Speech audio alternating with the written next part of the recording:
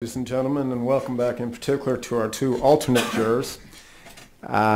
So yesterday this jury handed down verdicts in this case of guilty, that Mr. Nathan Holden is guilty of first-degree murder of Sylvester Taylor under the felony murder rule, that he is guilty of first-degree murder of Anglia Taylor under the felony murder rule, and that he is guilty of assault with a deadly weapon with intent to kill, inflicting serious injury of LaTanya Holden, and guilty of attempted first-degree murder of LaTanya Holden. Because of those verdicts, we now move, or in particular the first-degree murder, the two counts of first-degree murder and the guilty verdicts associated with them, we now move to the penalty phase in this case. The first thing I'm going to do is have the clerk impanel you as jurors for this second phase of the trial, just as she did for the first phase. And then I'll give you a very brief orientation about how we'll proceed, and then we'll move directly into this proceeding. So, Madam Clerk. Ladies and gentlemen of the jury, you have been sworn and are now impaneled to determine the punishment to be imposed in the state of North Carolina versus Nathan Lorenzo Holden. Sit together, hear the evidence, and render your verdict accordingly. All right, so ladies and gentlemen, in this second phase of the trial, you'll now consider the appropriate punishment to be imposed for these offenses, in particular the two counts of first-degree murder that the jury returned a guilty verdict on. The choices that the jury will be considering with life without the possibility of parole, imprisonment, or the possibility of the death penalty. We're going to proceed exactly the same way we did in the first phase of this trial. In other words, we'll hear very brief opening statements, first from the state and then from the defense. Then we'll receive evidence, again first from the state and then from the defense. Then there'll be closing arguments, and then I'll instruct you on the law in this matter, and then you'll be asked to deliberate. So exactly the same process that we followed previously. We're going to go ahead and move directly into the opening statements, and we'll hear from Mr. Lively on behalf of the state. Thank you, Your Honor, Counsel. And ladies and gentlemen of the jury, first of all, I want to say thank you for the hard work you've already done. The evidence you've listened to and the deliberations you've gone through are much appreciated. But you haven't heard the whole story yet. You now know that the defendant killed Sylvester and Anglia Taylor, attempted to murder his wife, LaTanya, with the kids within earshot a few feet away. But that's not the end of the story. The defendant's violence was not confined to Lake Glad Road that night. It extended to Holden Acres, where he was living at the time when these crimes were committed, in the woods in the darkened night in the early morning hours of April 10th. Now, you know from the evidence that you've already heard that by 10 p.m. on the 9th, the Wake County Sheriff's Department knew who they were looking for. JT and Nautica and Amber in the back of the police car had told Deputy Evans that their father, Nathan Holden, had shot their grandfather and their grandmother and their mom.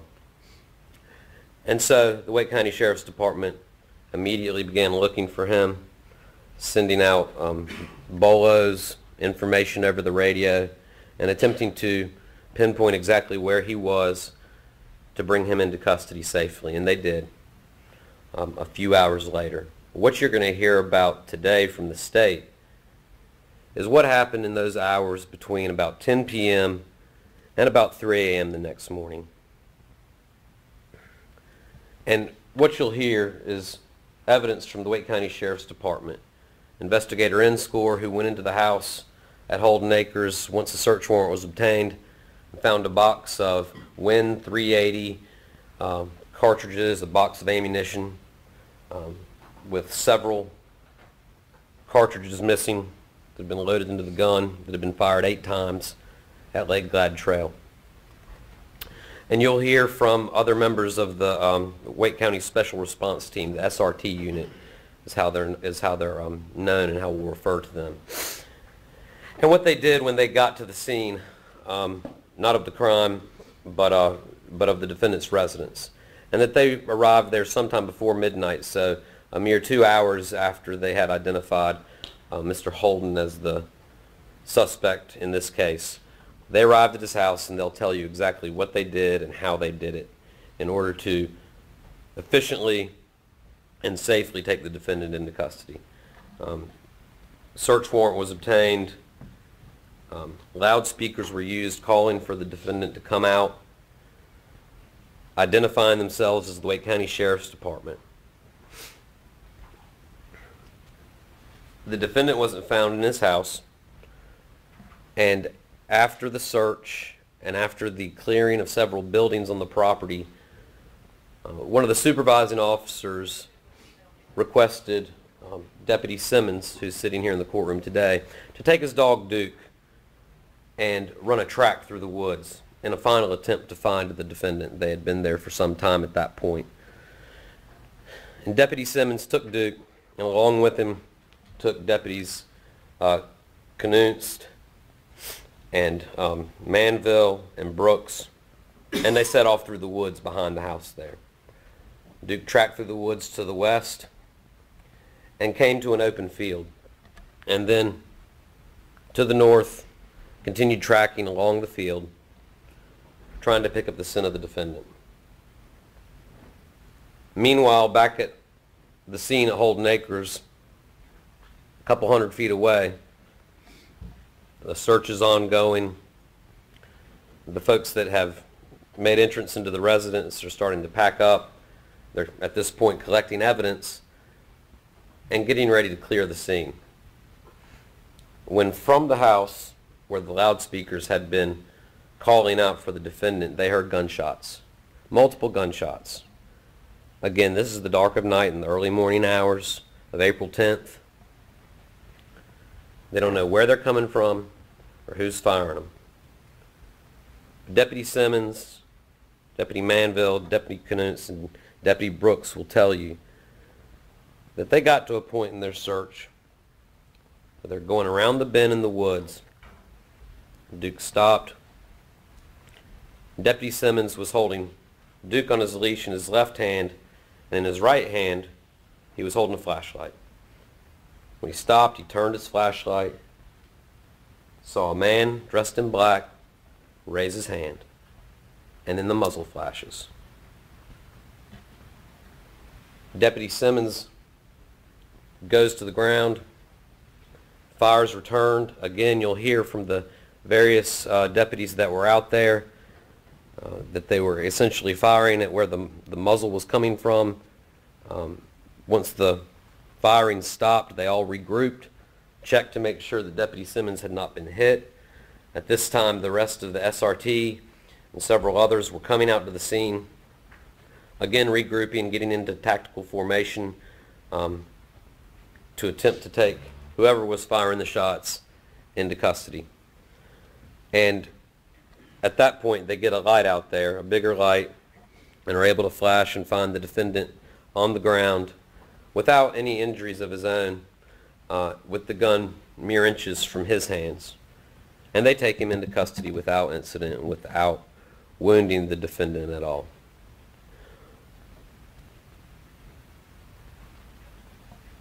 You'll then hear some evidence from the defense, I imagine. And after all of that, Mr. Waller and I are going to speak to you about how to evaluate that evidence and why we think you should find that the defendant's deserving of a sentence of death. Thank you, ladies and gentlemen. Thank you, Mr. Lobby. Mr. Brown?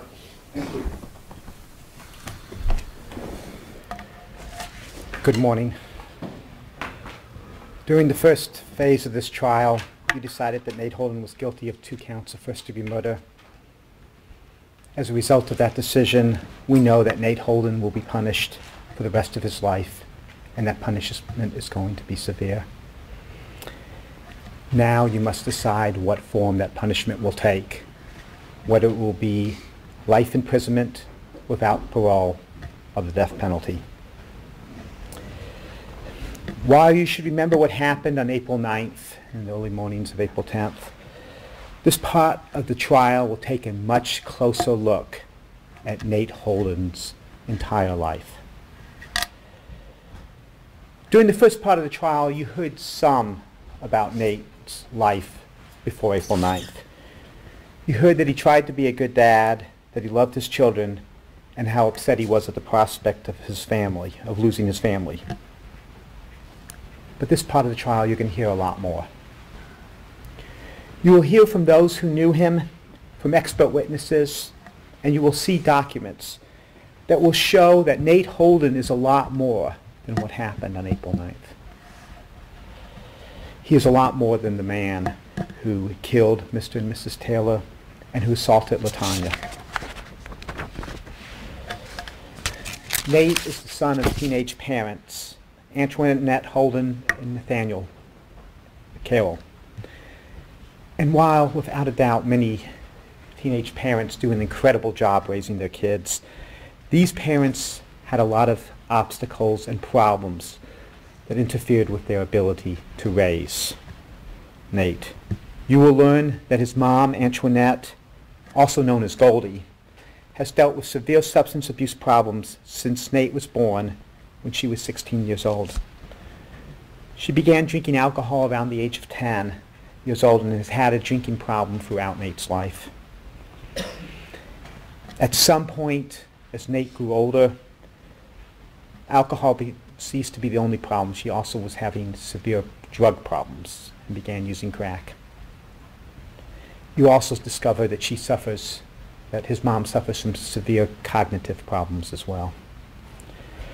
Goldie and Nate's father, Nathaniel, lived together for decades, although never married, but it was anything but a smooth relationship. Nathaniel, the dad, regularly cheated on Goldie. In fact, when Nathaniel and Goldie were living together, Nathaniel had children with two different women. Goldie helped raise these children as part of the family that they lived in, but it caused a lot of tension in the family. Goldie would confront, as you can imagine, Nathaniel about his infidelity, especially when she'd been drinking, which was often. And Nate's two parents would have fights about it on a regular basis. But I'm not talking about arguments. They would have fist fights. Nathaniel Carroll would beat her up. Punch her, hit her. It would leave her bruised. And little Nate, as he was called, would know that this was happening. You will hear direct evidence about what it was like to live in a home where these beatings were a regular part of life.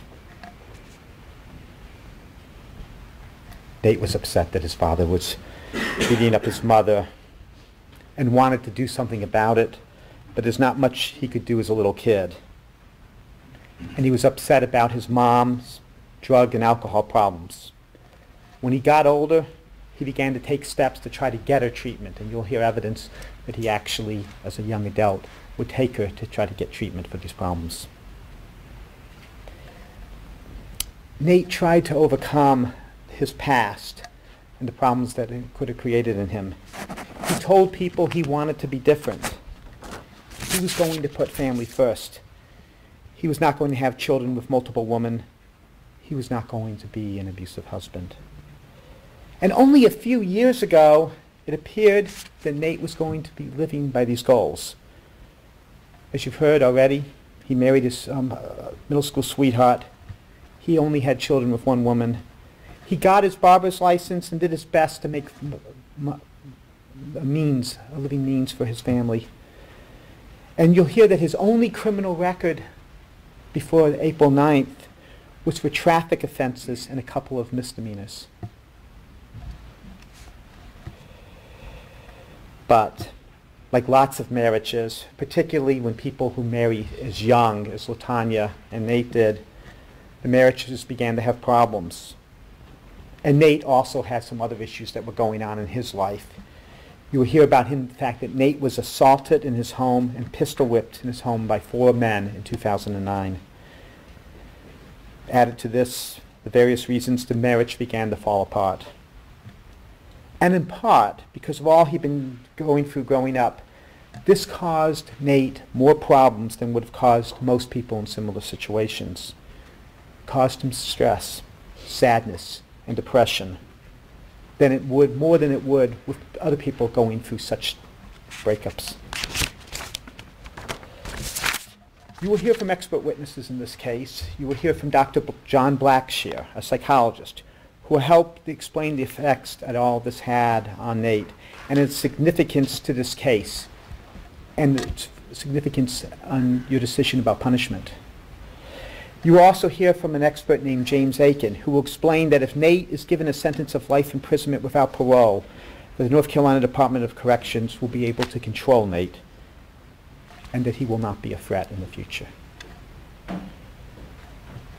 You will be hearing the story of Nate Holden in this phase of the trial.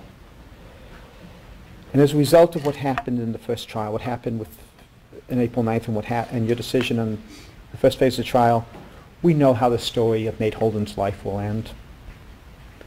He's going to die in prison. Now you will be given the decision to determine how he will die. Thank you, Mr. Brown.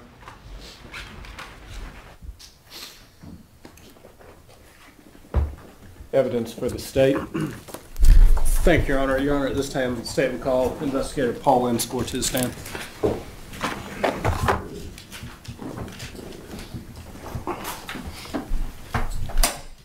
you solemnly swear the testimony you give to be the truth, the whole truth, and nothing but the truth, so help you God? I do. Thank you. Mr. Waller. Thank you, Your Honor. Investigator Inscore, good morning, sir. Good morning, sir. Will you please state your name for the record? Richard Inscore. And do you go by Paul? Your I do. Okay. Investigator Inscore, can you tell us a little bit about what your job duties are, sir? Assigned to the Persons Crime Division of the Wake County Sheriff's Office, investigating major crimes. And do major crimes in the Wake County Sheriff's Department obviously encompass homicide cases? Yes, it does. And Investigator Inscore, did you have a specific role regarding this case against Nathan Holden? Yes, I did. What was your specific role regarding this case with Nathan Holden? On Wednesday evening, April 9, 2014, I was assigned to go to the office to write a search warrant for 3536 Holden Acres Drive and for the vehicle and residence at 6800 Nightdale Eagle Rock Road. I had the magistrate to sign both of those warrants, and then I proceeded out to the Holden Acres location.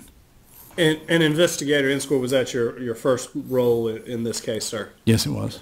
And throughout the course of this investigation, did you become kind of assigned as I guess, the secondary investigator in this case? Yes. Okay. Well, Investigator Kenny Blackwell, seated behind me, he was the lead, and you assisted him in other matters. Yes, sir. Okay.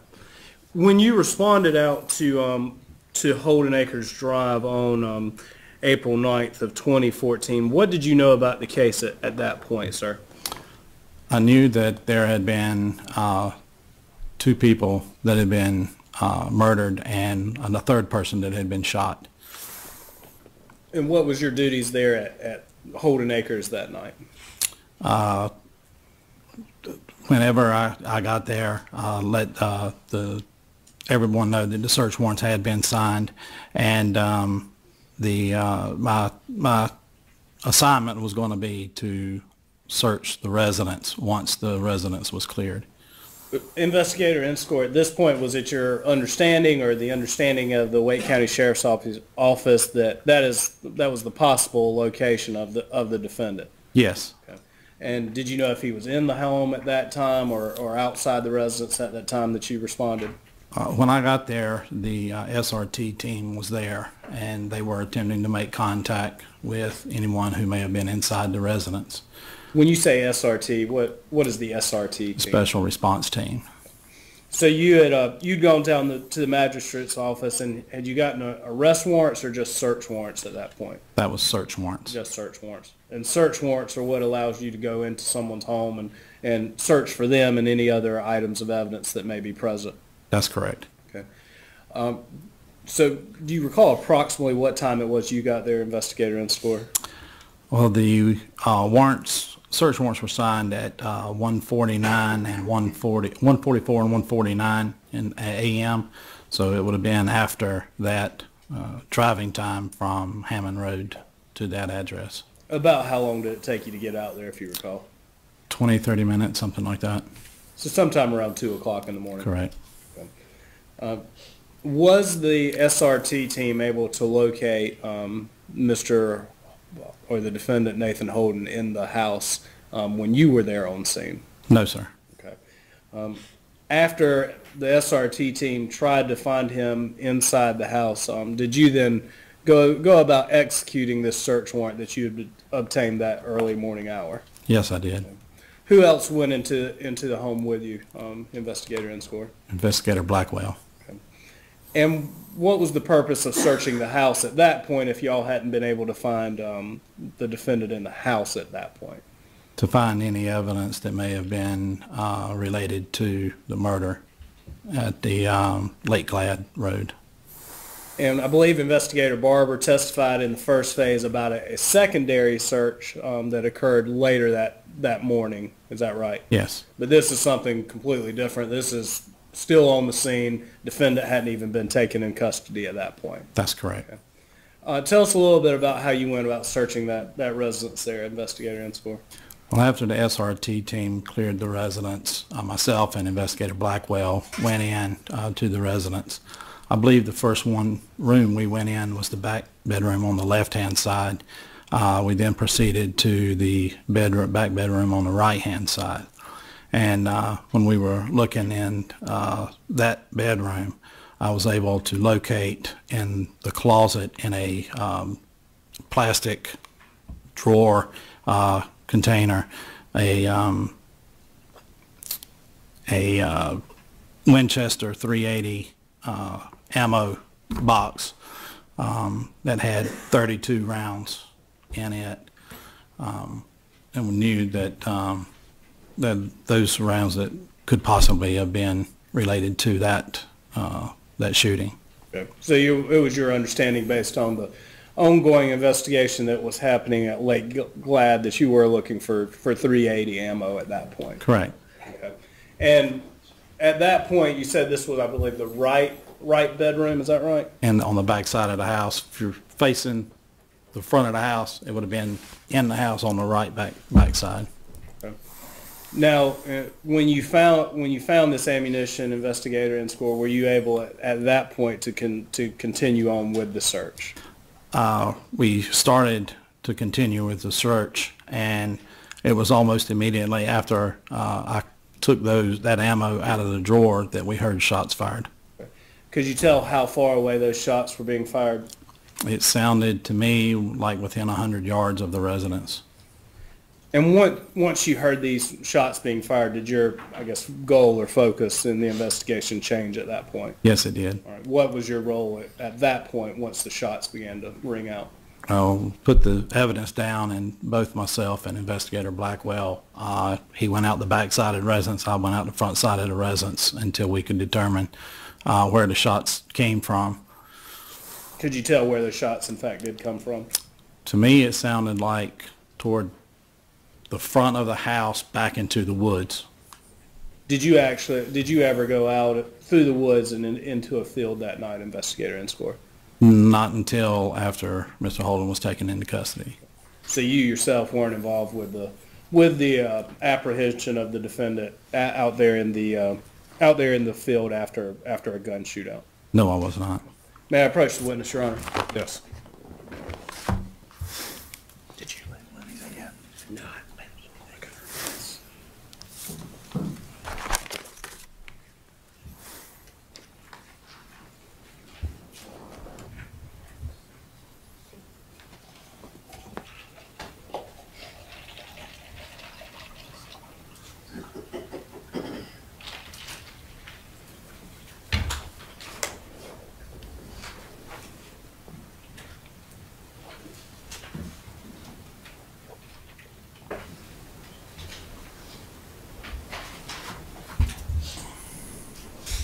Investigator Inscore, I'm going to hand you what has been marked for identification purposes for the purposes of this sentencing hearing as State's Exhibit S1. If you'll take a look at S1 to start with and tell us if you recognize what that envelope is. Yes, it's the envelope that Investigator Blackwell placed the evidence in to put it into the evidence locker at the Sheriff's Department. And what is the description that's given on the outside of the envelope as to the contents of the envelope itself? Winchester 380 auto ammo. Investigator, this is where I'll ask you if you'll remove the contents of S1. And I'm going to hand you a sticker labeled S2. Let me place S2 on the box.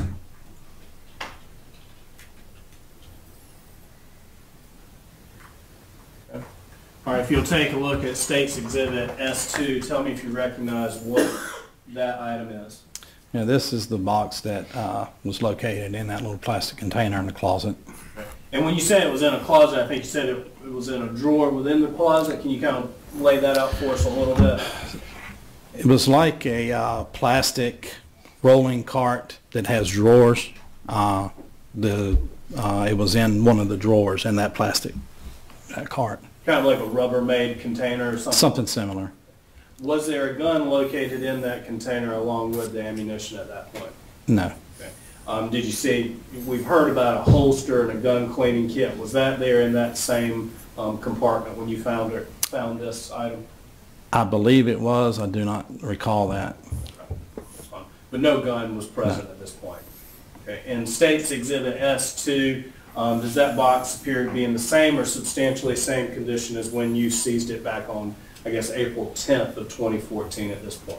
Yes, it was. Any changes or alterations? No, sir. Your Honor, at this time I would ask to introduce State's Exhibits S1 and S2 for this hearing. Any objection? Yes, sir. Allowed.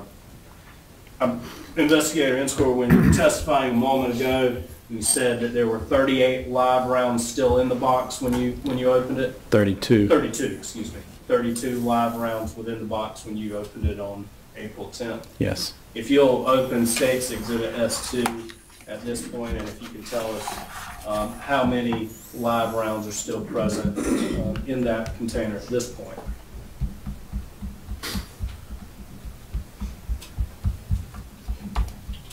.32. So all the live rounds that you found on April 10th are still present there today. Yes. Now, you said there's 32 live rounds present. How many, I guess, spaces are available there in that box for other live rounds? There's a total of 50 holes. Okay, so essentially 50 bullets could be held in this box. Correct. And if there are 32 still present, that means there are 18 that are gone? Correct.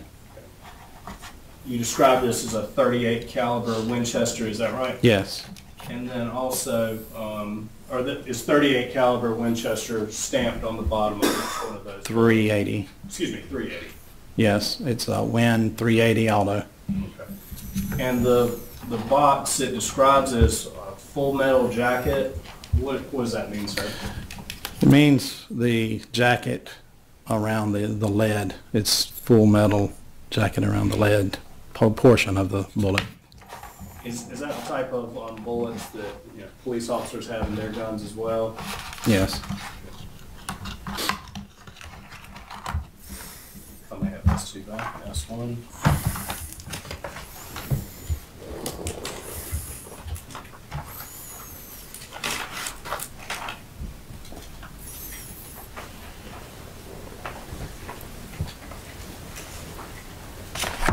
Investigator, and score those 18 rounds that were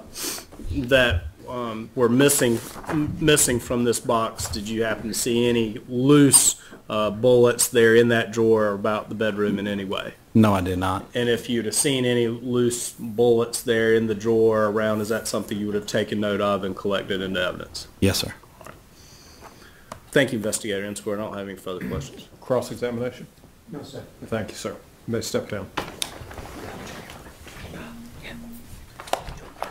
Further evidence for the state? Yeah. Your Honor, thank you. At this time, the state would call Lieutenant Byrd to the stand.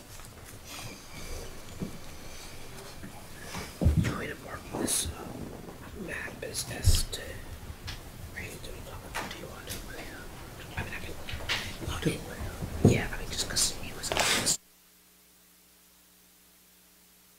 testimony you give to be the truth, the whole truth, and nothing but the truth, so help you God? I do. Thank you.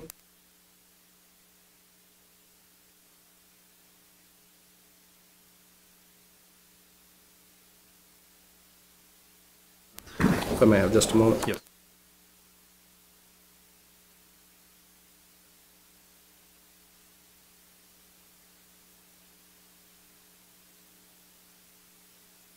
Will you please state your name for the record? Ronnie Bird. And Lieutenant Bird, how are you employed, sir?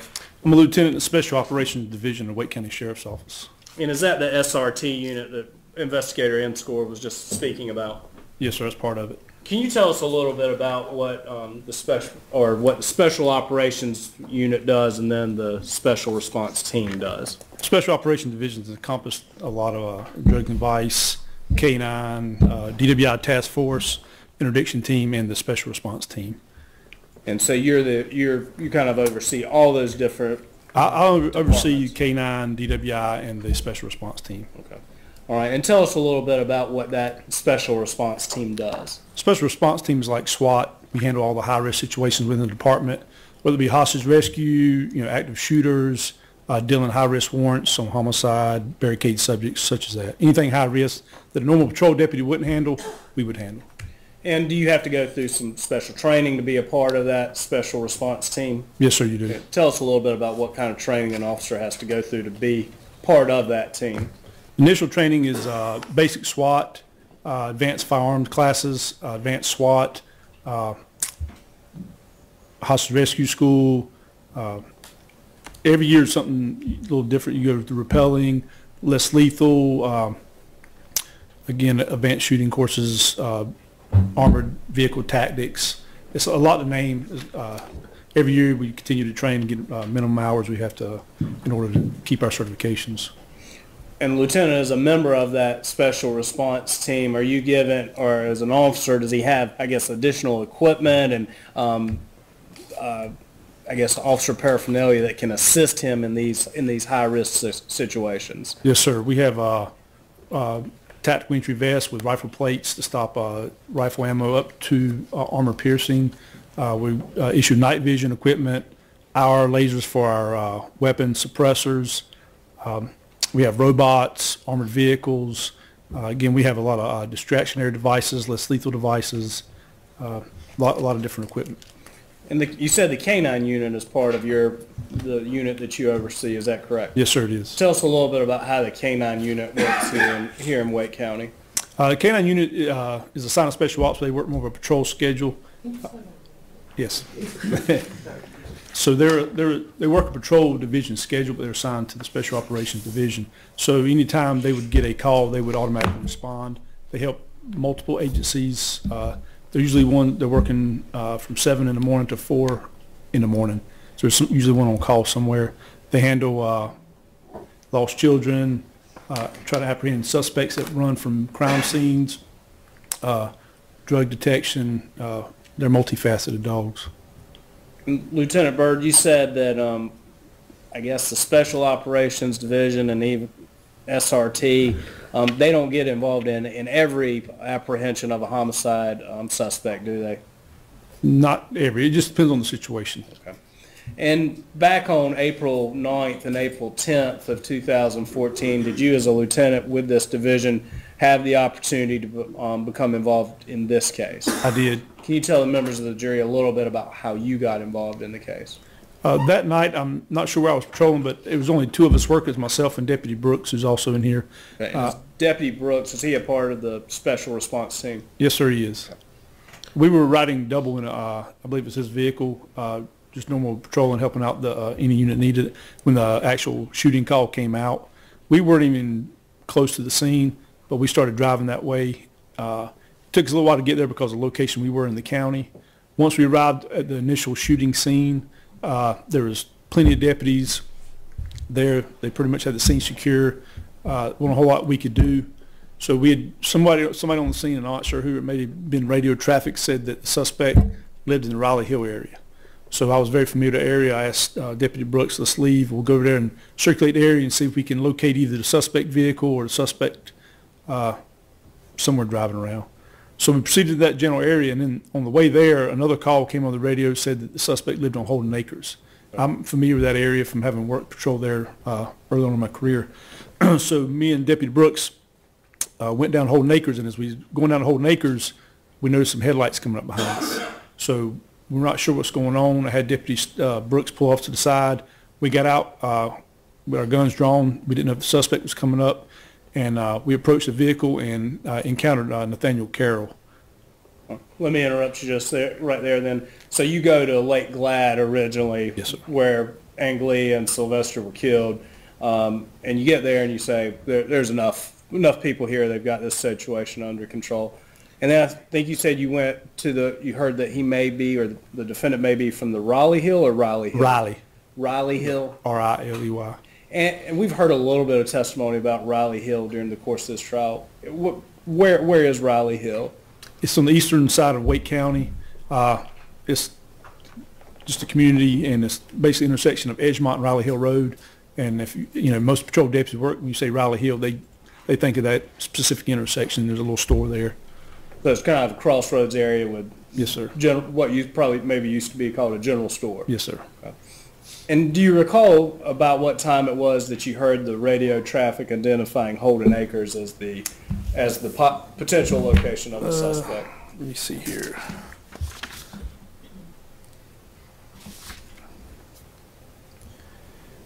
It was probably around 10:30 that night. Okay. And at this point, we'd still be on April 9th. Yes, sir. And so you and Deputy Brooks went to Holden Acres at that time. Yes, sir. Did you know the defendant or his father? You said this was an area that you were familiar with. Did you know them? I did not know personally? the defendant, but I just have worked that area for so many years. I had had a chance to encounter Mr. Carroll before. And I think you said you were beginning to tell us about that there was a car going down a path that you came upon. Yes, sir. We actually drove down the path first, Holden Acres, and there's a couple houses there. We pulled up for the first house, and we noticed headlights coming up behind us. So we pulled beside one of this little building house and got out and waited for the car to pull up and kind of approached the car with guns drawn. Can you tell us a little bit about that driveway there, Lieutenant Byrd? Kind of describe the scene for us a little bit. When you turn off Hodge Road onto Holden Acres, it's a long dirt path. You drive a little ways, there's fields on both sides, and you kind of cut through a little wooded area. It's very short, and it snakes around for a while around another field. It's probably 400 yards long, and if you keep following it, you'll pass a house to your right, and then when you turn right beside that house, you would actually drive straight into the suspect's front yard. If I may approach the witness, Your Honor. Yes, sir.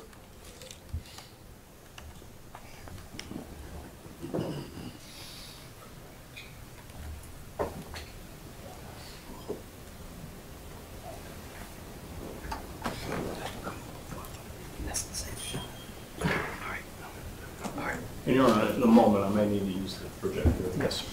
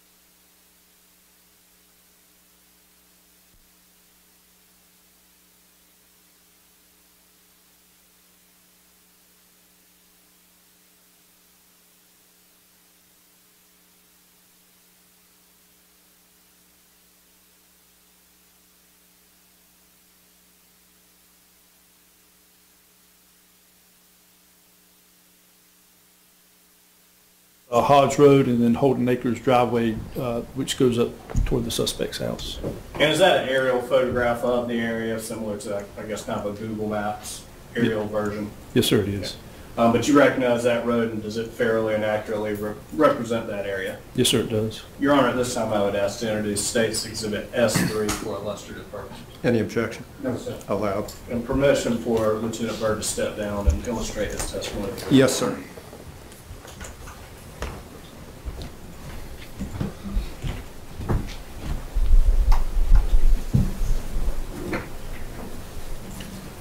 Lieutenant Byrd, I'm going to try and also pull this up on my computer.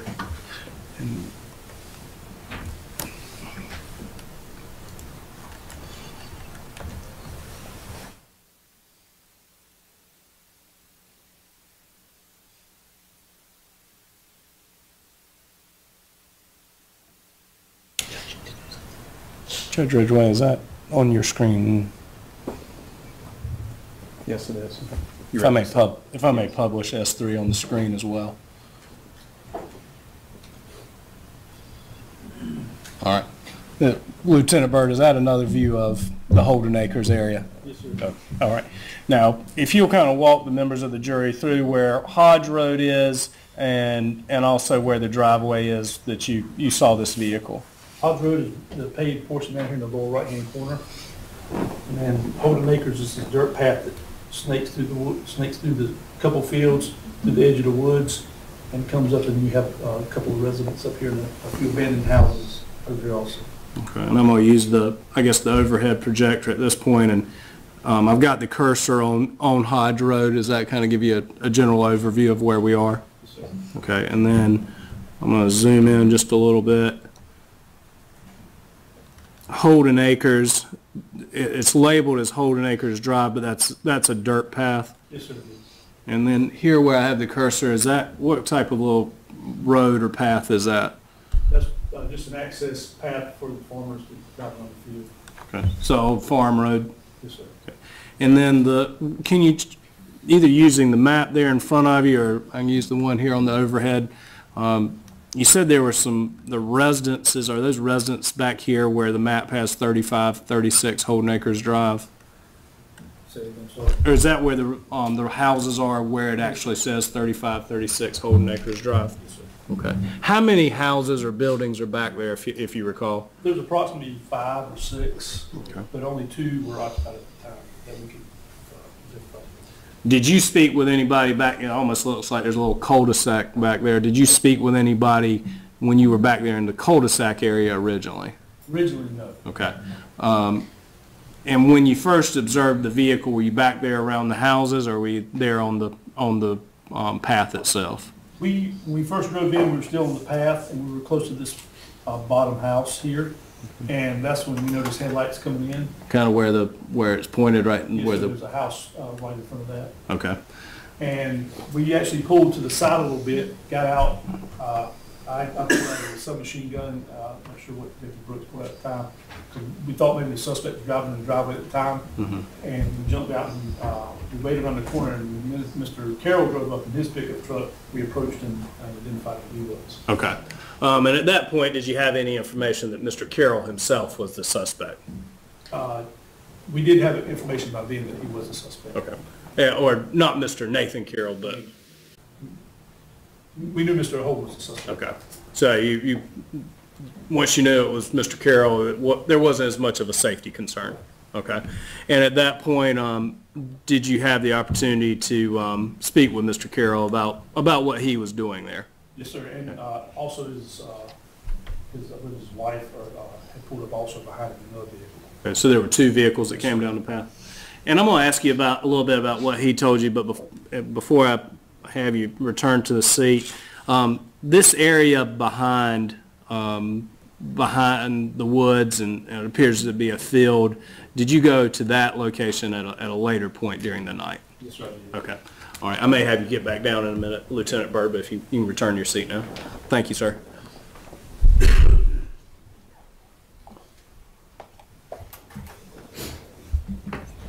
All right, Lieutenant Byrd, once you met the defendant's father, Mr. Carroll there, kind of what, tell us a little bit about the conversation the 2 of you had there.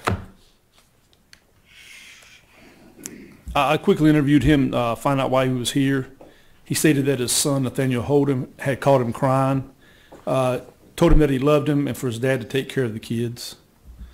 And Mr. Carroll was worried about his son hurting himself, and that's why he said he was there. Okay. So in your conversation with Mr. Nathaniel Carroll, did it appear to you that he knew whether or not his son was there at that house or not? I think he knew he was there. He was cooperative with us. Okay. I don't think he knew what he had done at the time. Okay. But yeah, I think he did know he was there. Okay. After you, did you secure Mr. Carroll there at the time, or was he? We kept him and his wife there while we tried to get additional units there. We didn't secure him. We just held him, said don't leave type thing. You know, he wasn't placed in handcuffs or anything like that. Once you learned that this was a very realistic possibility that this defendant was at this residence, what did you do, Lieutenant Byrd? Immediately got on the radio, called for additional units, which at the time was kind of sparse because most of the units were still on Lake Glad Road. Because I thought he may be in the location, I wanted to set up a perimeter around the house as quickly as possible. And at the same time, I'm having Deputy Brooks call the on-call SRT guys out to the scene also. You said a perimeter. What do you mean by a perimeter? Perimeter is setting up a 360 basically circle around the structure to keep eyes on, make sure nobody comes in or goes out from that area, make sure it's secure for law enforcement. And can a perimeter, the size of a perimeter, can it kind of expand during the course of an investigation? Yes, sir. It can go further out or come further in or close in. And you said you had Deputy Brooks call for the SRT members. What kind of triggered you at this point to say, hey, this may be a high-risk scene that we need those guys to come in? Based on what had happened on Lake Glad Road, based on the information I received when I talked to Mr. Carroll about his son possibly in the house, it was a dangerous situation for everybody. And based on my knowledge and experience, it could turn violent really quick. And my guys are highly trained, and it was it's what they train for all the time, and it was why I called them out. Okay. What happened at that point, Lieutenant Byrd? Did everybody respond? Yes, sir. Well, initially we had some patrol units from the interdiction team show up to help set up perimeter around the house. Because only two of us, a lot of them had to travel from different parts of the county, so it took quite a while for them to get there. Once they got out there, we set up a little better perimeter. We got an armored vehicle out there. We waited, trying to wait for the search warrant to get there before we made entry into the house. But initially, once everybody got there on the team, we came up with a game plan. We have a perimeter set up. We're going to get on a PA system and try to start calling the suspect out of the house. So you were doing that even before investigator and score arrived? Yes, sir. Tell us a little bit about this armored vehicle that you said that you called for. What is that? Armored vehicle, it's a Bearcat made by Lenco. It's bullet rated up to a 50 cal. The windows are bulletproof. It has a loudspeaker built into it. It has blue lights on it. It has a ram. We can actually put a hydraulic ram put on the front of the Bearcat to where we can breach a door safely without putting anybody in harm's way. Also has a gas injection port. We needed to put some kind of gas inside of a house without putting anybody in harm's way. We can drive up, poke it through the wall, and inject gas into the house. And Lieutenant Detective Inscore just testified that he was seen around 2 a.m. Were you to try and call Mr. Holden out prior to 2 a.m.? Yes, sir. I think it was approximately... Let me get it right here. 1:15 when we actually moved the Bearcat up into a position, a tactical advantage to where we could call the suspect out of the house. And you said this piece of equipment has a PA system on it. Yes, sir, it does. And you're calling out the defendant at that point, trying to get him out of the house? Yes, sir. You recall what exactly you're saying? How are you identifying yourself, that kind of stuff? Normally it's the same routine. We'll get the suspect's name. So this is the Wake County Sheriff's Office. Come out with your hands up. You'll not be harmed. We continue to relay that over and over and over again. And according to the kind of the time frame here, we probably did it for about 45 minutes off and on. Before Inscore arrived back with the search warrant. This PA system, how loud is it? It's very loud. Okay. And we were pretty close to the house also. Okay. So it's something that not only people there, I guess actually in Holden Acres could hear, but potentially even out to Hodge Road. Yes, sir. May I approach the witness again, Your Honor?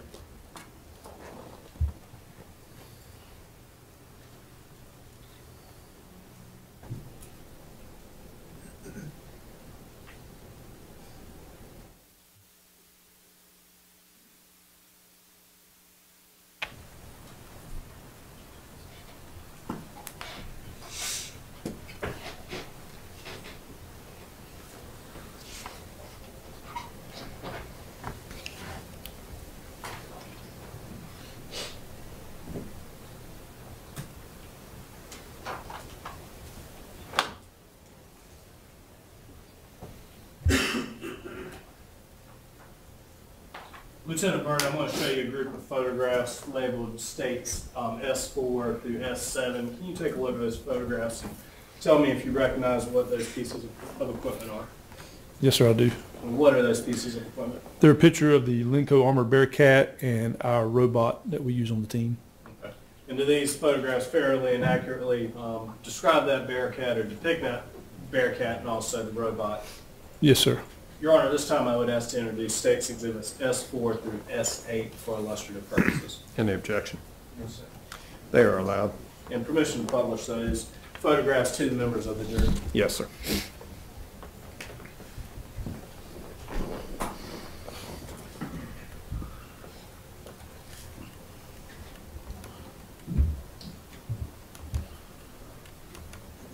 All right. Lieutenant Byrd, I believe this is States Exhibit S8. Is that what you have on the back of that photograph there, sir? It's S4. That's S4, okay. States Exhibit S4, can you kind of describe for us what you see there? Yes, sir. That's the actual front end of the Lenco Bearcat. You can see the two white lights there. They're kind of helps us out at night.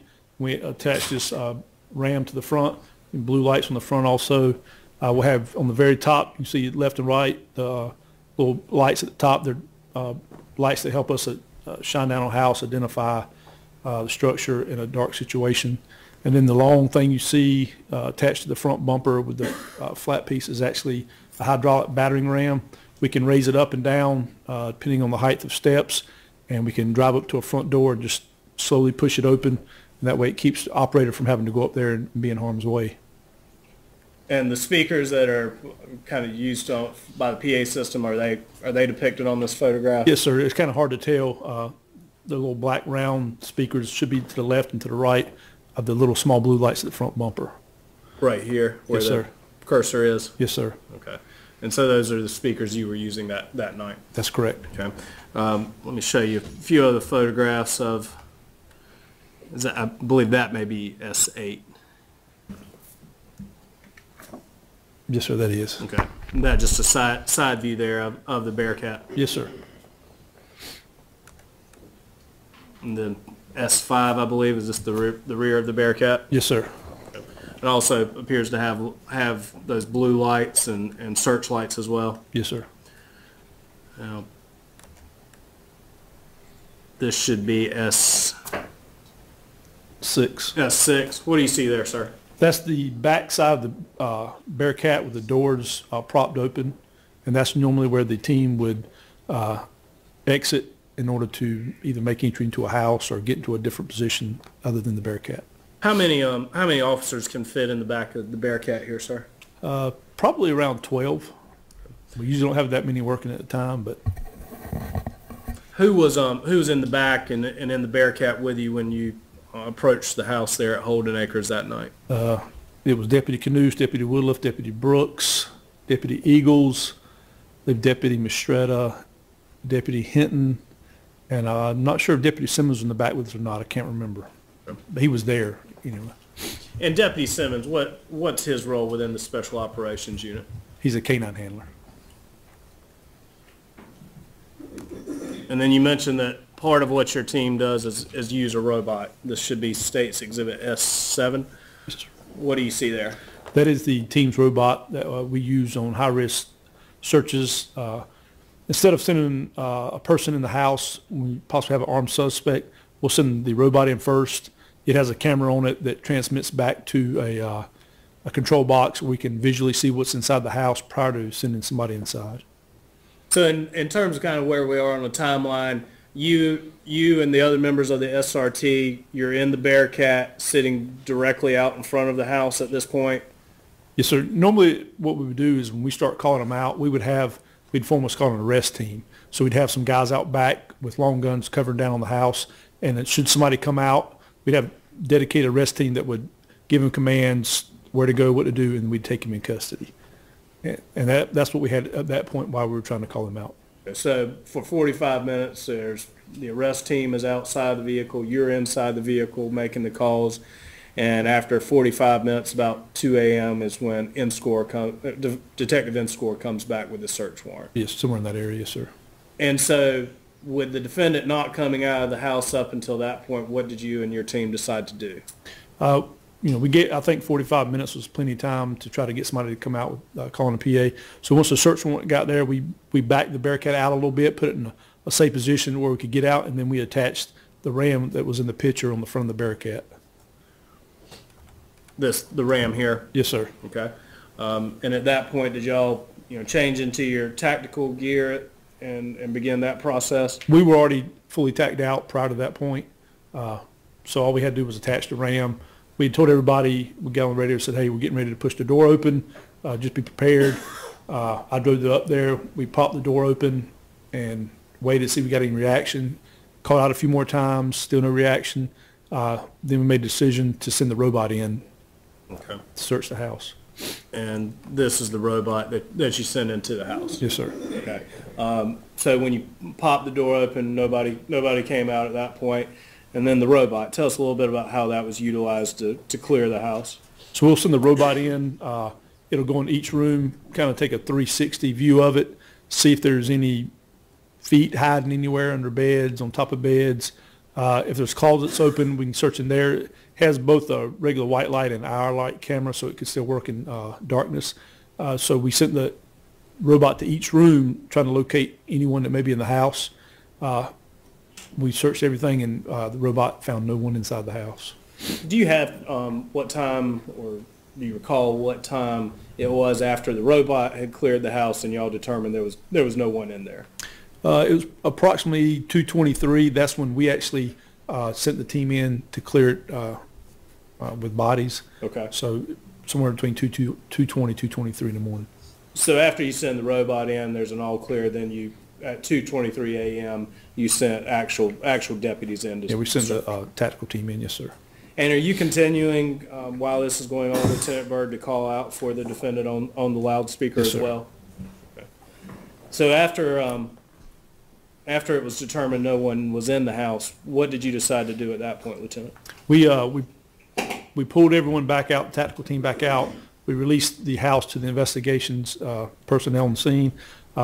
Then we grouped together and talked with Deputy Simmons, and it was Deputy Brooks, Canoose, and Manville, and had them take the K-9 to the back of the house, see maybe he had slipped out before we got a perimeter set up, and see if we could track anything back there to the woods. So I guess it was kind of your call, your decision to send the officers out there. Probably between me and Sheriff Harrison. He was there present on the also, scene? Okay. So was there any indication at that point that Mr. Holden, the defendant, was out back, or were you just at this point trying to continue your search for him? Just trying to continue our search. And you've kind of shown us the vehicle. What's the situation out there in terms of lighting? Did you feel like it was a safe situation at that point, that y'all had it under control, or was this still, I guess, a high-risk area? It was still a high-risk area. The house we felt comfortable with, and that just the immediate surrounding of that house. Beyond that, it was still wide open. We had no idea, and we didn't know if he was actually there, went out the back door, and never showed up. So we were still treating it as an armed suspect somewhere nearby. And I'm going to pull the overhead photograph up again. I mean, it appears from this photograph and your testimony that woods were surrounding this entire area around the houses itself. Yes, sir. And I think you mentioned at some point that there was potentially one other person in the area. Was there a lady there? Yes, sir. As soon as you put on Holden Acres, there's a house to the right. There's an elderly female that lives there. Before we even went to the suspect's house, we got her out, put her in a vehicle, and got her a safe area while we conducted our operation. Lieutenant Byrd, what time was it when you dispatched Deputy Brooks and the other members of the SRT team to do this canine search? Probably around 2:35. And at 2:35, can you tell us kind of where your station was and what you remember happening at that point? So we had cleared the house, so part of the job is make sure we collect all our equipment. We got everything we came with. So while they were searching the woods behind the house, the team left over taking the Ram apart, stowing it back on the vehicle, putting the robot up, making sure whatever equipment we had, we didn't leave behind at the house. And what happened while you were, I guess, kind of disassembling your unit there? Well, while we were disassembling, all of a sudden we heard multiple shots ring out in the woods. I immediately got on the radio trying to check their status, see if they were okay. I didn't get a response. I wasn't sure what was going on. I knew the direction they had left with the dog behind the house, so I told the rest of the remaining SRT guys there, said, come on, let's go. So we took off running behind the house through the woods trying to locate where they were at. What was your concern at this point, Lieutenant Byrd, when you hear these shots in fairly close proximity and then you don't hear your guys answering the radio? I was afraid they may have been shot. They're going in a dark wooded area. They're making noise traveling through there. Everybody knows we're already there, and we have no idea where the suspect's at. So when I heard that, I thought maybe they had been ambushed. And when was the first time you heard from your guys and them saying that they were okay?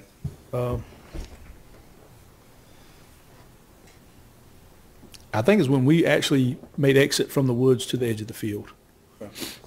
Let me kind of, if I may, and we'll use the overhead.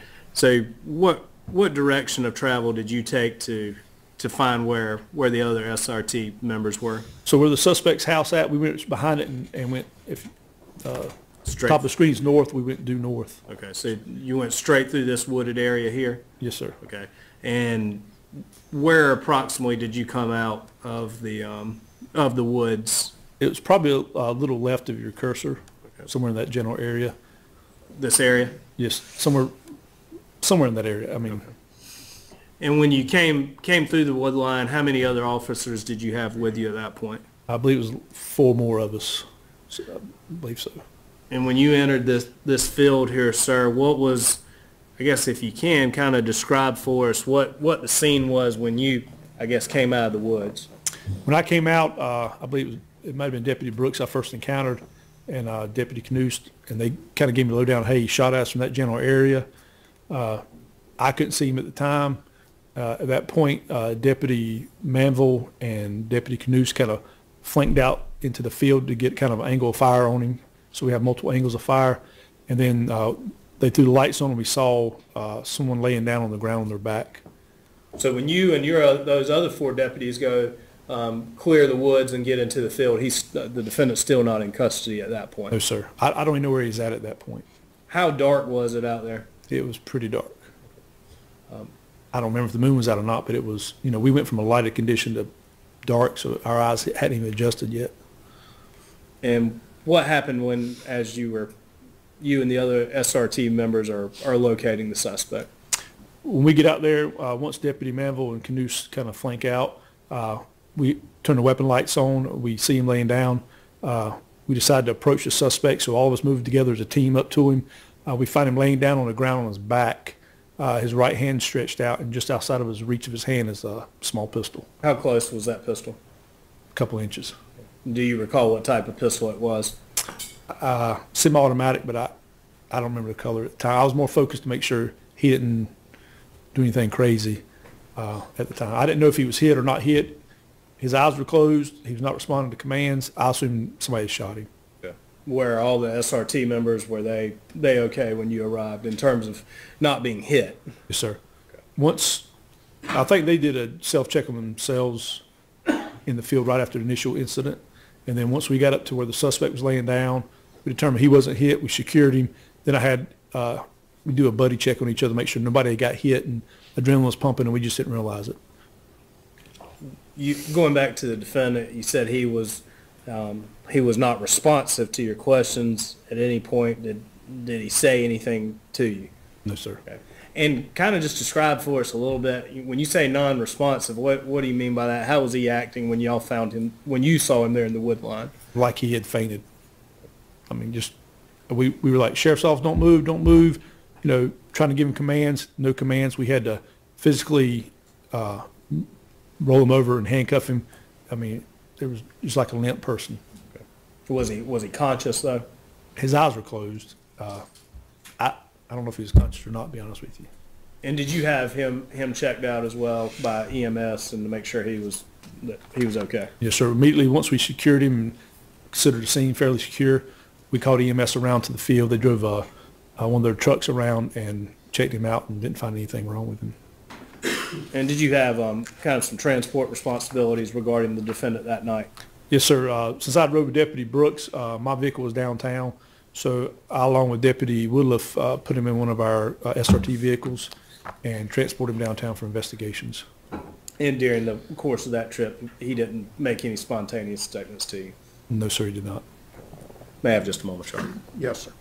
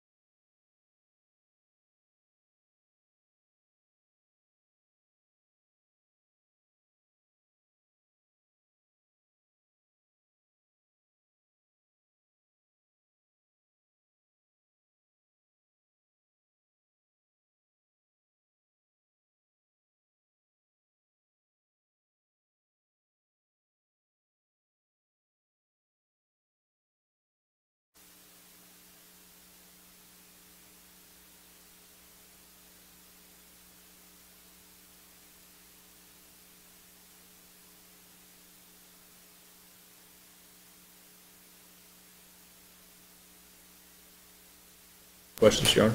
Cross-examination. Yes, just briefly, Your Honor. You said that you talked with Mr. Holden's father, Nathaniel Carroll, Yes, sir. and he expressed concerns that his son might try to hurt himself. Yes, sir. And he said that, and you were under the impression at that point he didn't know exactly what had happened on Lake Glad Road. Yeah, I was under the impression he did not know. Okay. And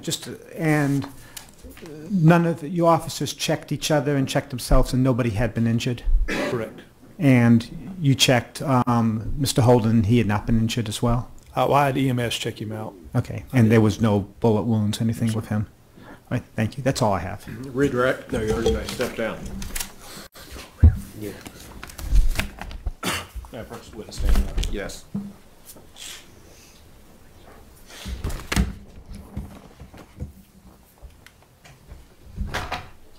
Further evidence for the state? Your Honor, this time the state would call Deputy Manville to the stand.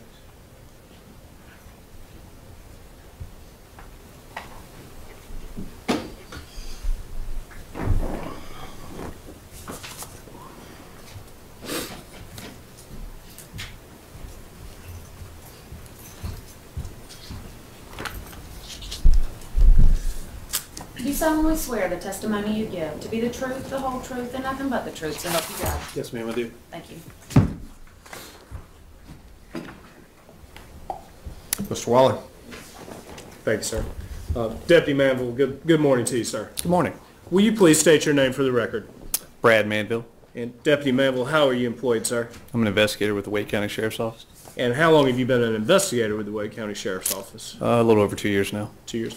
Going back to April 9th and 10th of 2014, what were your duties at that point, sir? I was assistant team leader assigned to Special Operations Division, SRT. Okay. So did you work with and I guess under Lieutenant Byrd? I did. And were you assigned just to the SRT team, or did you have other responsibilities within the Special Operations Division? I was just on the SRT team. And could you tell us a little bit about kind of what your general duties are in regards to being a member of the SRT team? To respond to critical incidents like Lieutenant Byrd advised. We do a lot of training to prepare for those incidents and attend certain training in different areas and environments to make us better capable to handle those situations. Could you tell us how long were you on the SRT team? I transferred from K-9 to SRT in 2011, I think. So at the time of this incident, you had been on there about 3 years. Yes, sir. And about how many calls a year do y'all go to where your assistance is needed? I wouldn't have an exact number for that, but approximately 20 to 25 calls a year probably, if not more. Okay. But not something that even happens every week. No, sir. Kind of try save that for high-risk situations. Yes, sir. That's what we're used for. Okay. All right, Deputy Manville, thank you, sir. I want to turn your attention specifically on to April 9th and April 10th of 2014. Did you have the opportunity to come into contact with the defendant in this case on that date, sir? Yes, sir, I did. What were the circumstances in which you were alerted to this case? It was, I think, about 23:30 or 11:30 at night, and Deputy Brooks contacted me and advised me we were being called out for to attempt to locate a homicide suspect. And I think Lieutenant Byrd said that the standby team was called in. Were you on Right, standby? the on-call team, yes. On-call team. So were you at your house that night? I was sleeping. Okay. So you got called in to this around 11:30. Yes, sir. And where did you report to, sir? Holden Acres. You went directly there. Yes, sir. There was a staging location there. And what happened once you arrived at Holden Acres? As we began to gear up, because it was still a hot scene, I was being briefed by Deputy Brooks and some of the other deputies that were on scene about what the circumstances behind the case were.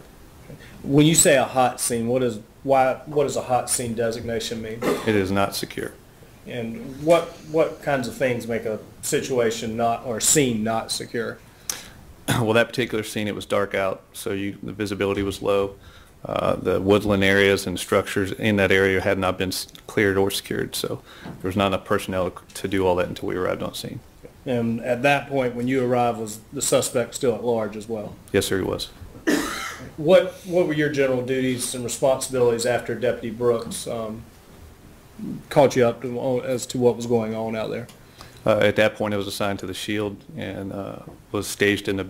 Well, initially, we cleared all the structures around the possible target location to verify that he was not hiding on one of those. And then once we fell back to the target house, I was assigned to the shield in the back of the Bearcat.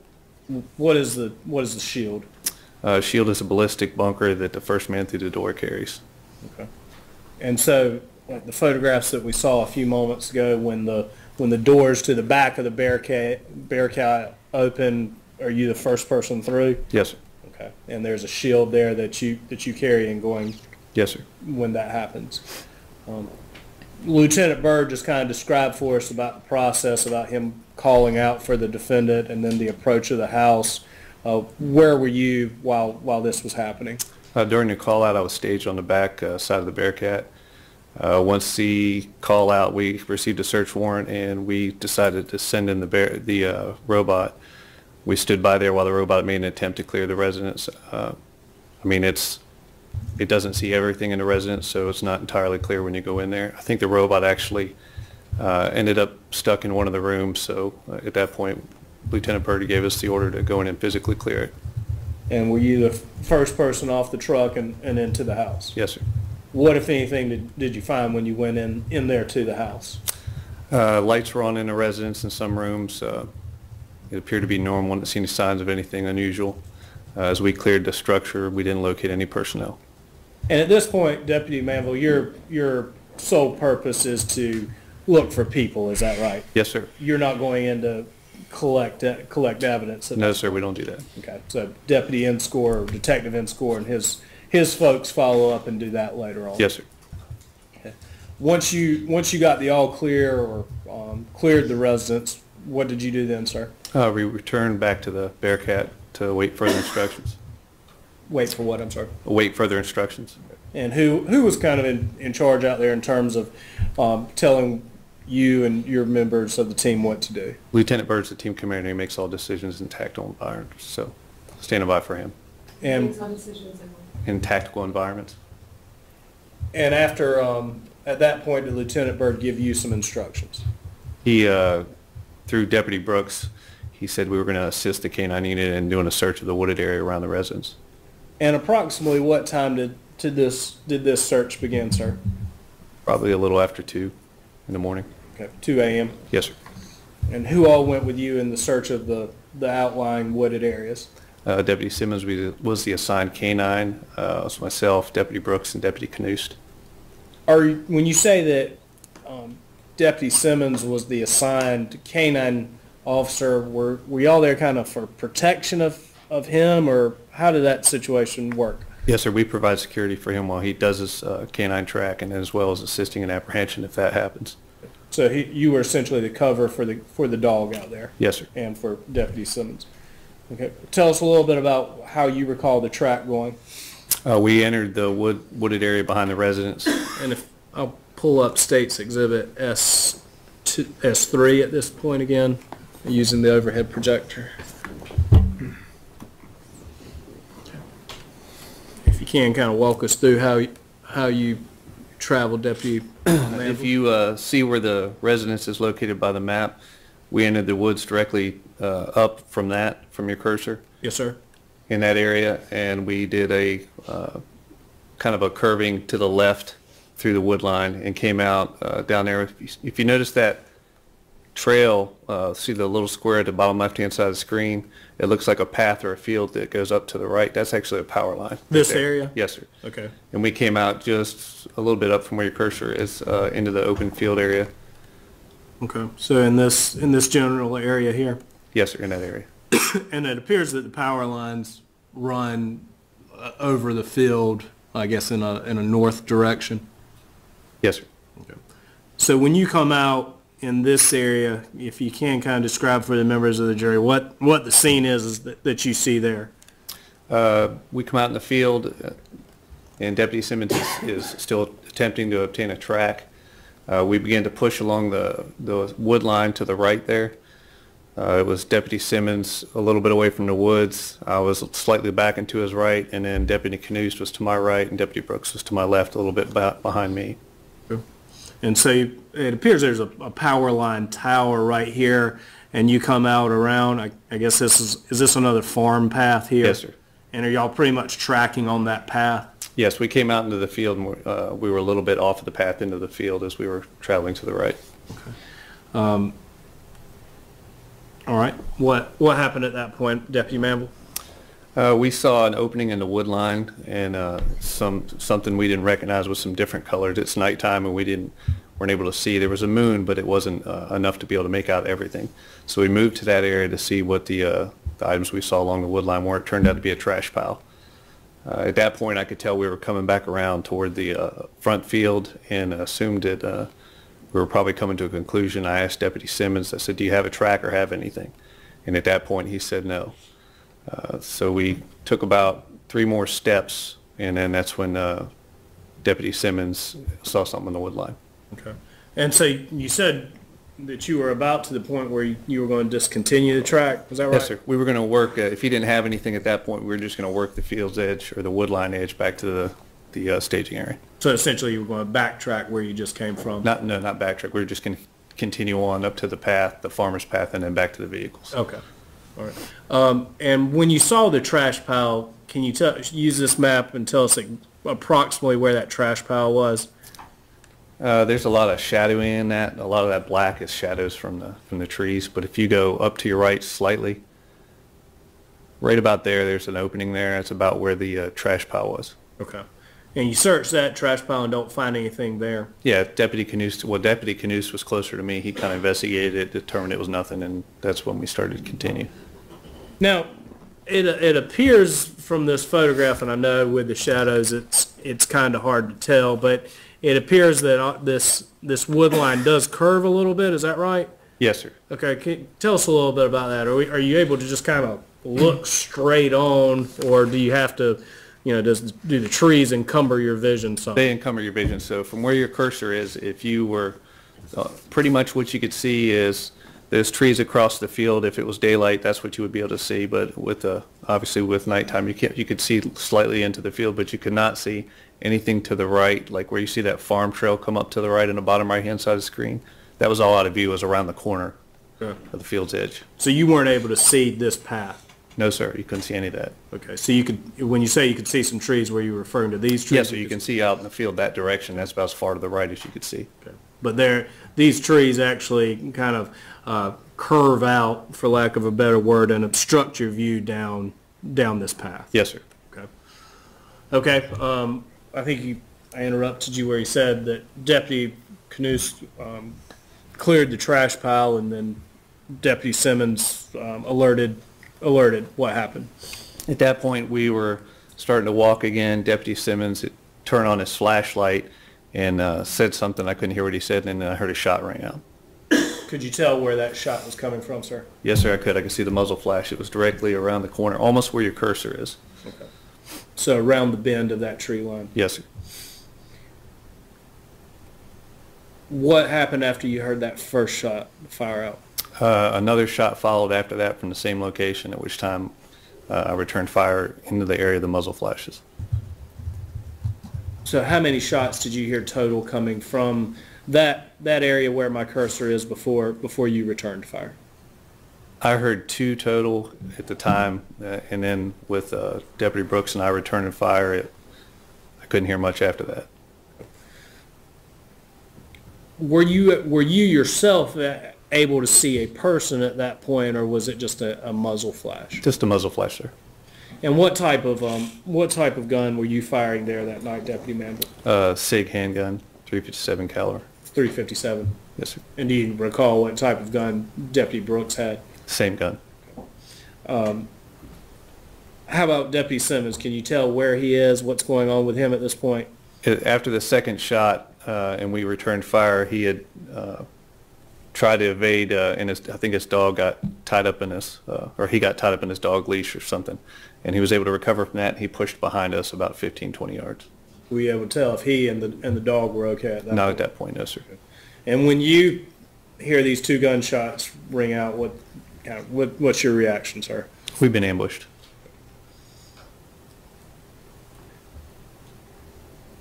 After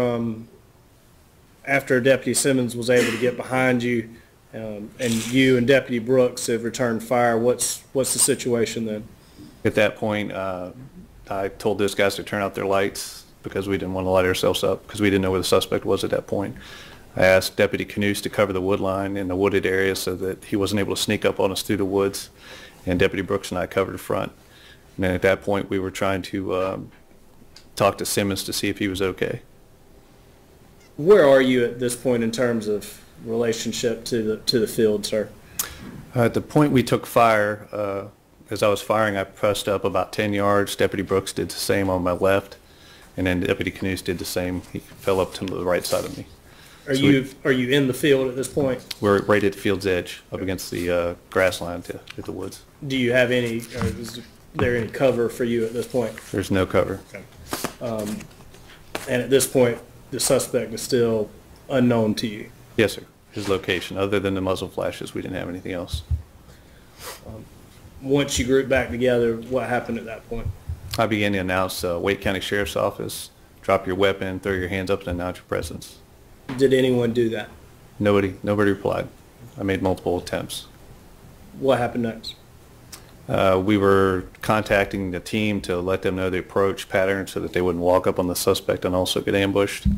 So in that, we were talking to them and gave them some quick light flashes to let them see our location so they could approach us. And when you say the other responding officers, was that Lieutenant Byrd and... Lieutenant Byrd and the team he brought with him. You talked a little bit about the flashlight stuff. Why did y'all have your flashlights off to start with out there? It's easier. Your eyes can become acclimated to the dark, and it was easier for us just to, with the moonlight, not to use a flashlight unless you saw something you had to identify and weren't able to do so in the dark. It helps not give away our position, so we can try to avoid things like being ambushed. So we choose not to use the light as much as possible unless it's absolutely necessary. When that light came on from Deputy Simmons, was that the first time a flashlight had been shown? Not the entire time, but it was, Deputy Simmons apparently saw something he wanted to identify, and when he activated his lights when the shot rang out. Once Lieutenant Byrd and the rest of the team arrived, what happened at that point, sir? At that point, I asked Lieutenant Byrd if Deputy Knudsen and I could push out into the field to try and get a better angle on the target location and see if we could illuminate him at that point and both converge at the same time if he was there, or at least see if he was in the area still. And were you able to identify the suspect and the defendant at that point? At that time, Deputy Knudsen and I pushed out into the field. We did a count with the other team, activated the light, and we could see a subject laying on the ground near the wood line. Where were these lights that you activated, sir? Mine was a handheld weapon light, and I think Deputy Knudsen's was a rifle-mounted weapon light. Where was the suspect when you saw him there in the wood line? Laying on the edge of the field up against the wood line. Okay. And what condition was he in? At that point, we didn't know. I assumed that he'd been hit, but at that point, none of us knew, so we began to approach from both sides. Was he moving or anything? Not at all. Like that? Okay. When you approached, what did you see? The subject was laying there unconscious with the weapon slightly off his right hand on the ground. Was he responsive to you in any way? No, sir. I gave commands. He did not respond. Were you able to handcuff him at that point? Yes, sir. Myself and another SRT member handcuffed him. And how did you have to go about handcuffing him at that time? We physically had to grab his arms and put him behind his back because he was not responding. At any point did he make any statements to you while you were handcuffing him? No, sir. How close, when you say that gun was right off his right hand, how close was it? It was just a few inches. Were you able to see any shell casings or projectiles there when you arrested the defendant? No, sir, I did not. Okay.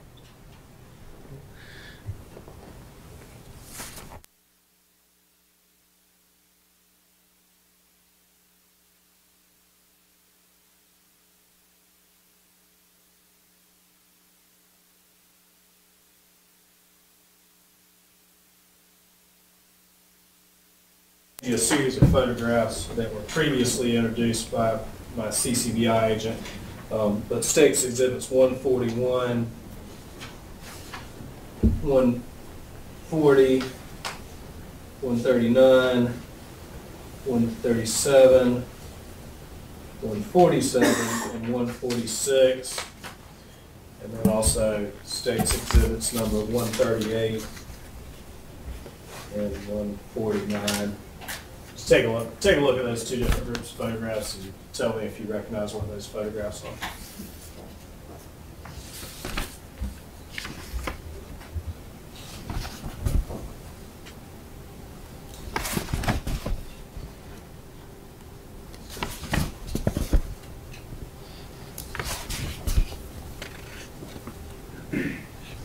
They appear to be the shoot location scene. And permission to publish these photographs, Your Honor, using the overhead projection. Yes, sir.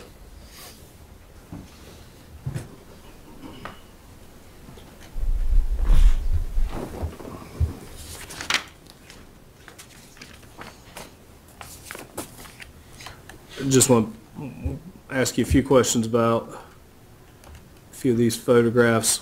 Deputy Manville, get there in just a second.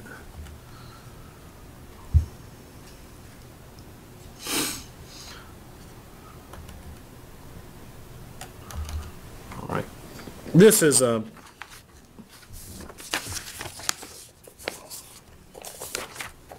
this photograph is State's Exhibit 137. Can you kind of describe for us what you see there, sir? It's the edge of the field. If you, we would have been walking from the direction you're looking at now toward the camera at the time of the shooting. So in other words, you would have been coming towards us? Yes, sir. Toward the camera or toward the view where it's coming from. There's I guess some sort of light in the background, whether that's the moon or some other object illuminating there in the background. That would have been behind you. Yes, sir. Okay, and so when you come around this curve, that's the view looking back in towards the direction you were coming from. Yes, sir. Okay.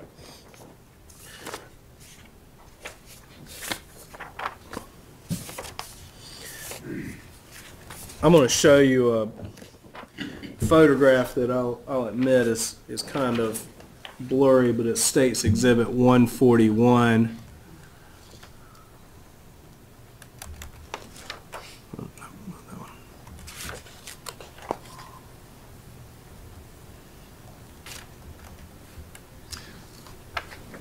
That's the blurry photograph that I was talking about. It appears there's a patrol vehicle or a flashlight of some sort in that curve. Is that the direction you were coming from? Yes, sir. And does that, I guess that photograph, does that kind of help depict how that was a blind curve for y'all when you came around the corner there? Yes, sir, it does depict a blind curve. And when you see that photograph, can you kind of show the members of the jury where Deputy Simmons would have been and yourself and also the other members of your team there? Deputy Simmons would have been about 15 to 20 yards out into the field from the edge there. Deputy Canoose would have been right up against the wood line almost. I would have been just to the right of what you see as the trail there, to the right of that, and Deputy Brooks would have been a little bit farther out into the field from me. Almost, we run like a triangle or a wedge behind the canine to make sure we're able to cover the areas as he's tracking. And at some point, I believe you said that you ended up back out in the field with the other members of your team immediately prior to locating the suspect? Yes, sir. Deputy Canoose and I pushed out into the field to get a different view. And I'm going to show you what has been marked as, or previously entered as 138. What do you see there, sir? That's appears to be the view that we had as we turned on our lights. Okay. Deputy Canoose and I as we were out in the field. Okay, so Deputy Canoose and yourself were out in the middle of the field looking back towards the wood line? Yes, sir. And this kind of shows the area in which you and the other deputies were, I guess, kind of out in the open without any cover? Yes, sir. The yellow flags that you see there, do you recall what those yellow flags marked? No, sir. That was after I cleared the scene. Okay. Is that the general area that you found the defendant that night? Yes, sir. All right. Thank you, Deputy Manville. I don't have any further questions at this time.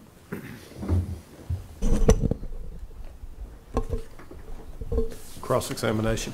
Yes, sir. Deputy Manville, when you went out, you said you heard 2 shots coming from the area where the suspect was? Yes, sir. Okay, and then you returned fire, correct? Yes, sir. I returned fire, Deputy Brooks, and Deputy Simmons after that. Do you remember that? Do you recall that you returned 6 shots? Yes, sir. Approximately 6. Okay, and the others returned no different idea, numbers, but they each returned some shots. Yes, sir. You were not injured? No, sir. I was not. Were there any of the officers you were with injured? No, sir. Okay. Thank you. I have no more questions. Redirect. Just a few, Your Honor. That last photograph that I showed where you could see the 3 flags in the wood line, how far away from your position was that area, sir? From the field position or the position when initial shots rang out?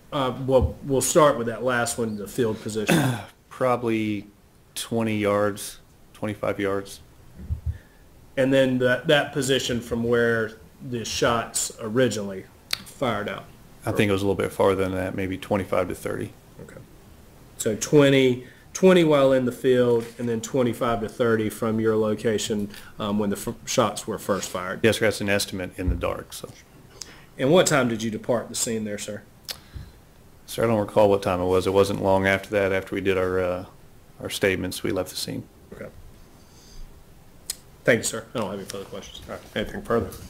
All right. Thank you, sir. You may step down. Thank you, Your Honor. And ladies and gentlemen, we'll take a 15-minute recess until 10 minutes until 12. Please recall all the instructions I've previously given you. They continue to apply during this second phase of the trial. Please leave your notepads in the chairs. Gather in the deliberation room at 10 minutes until 12.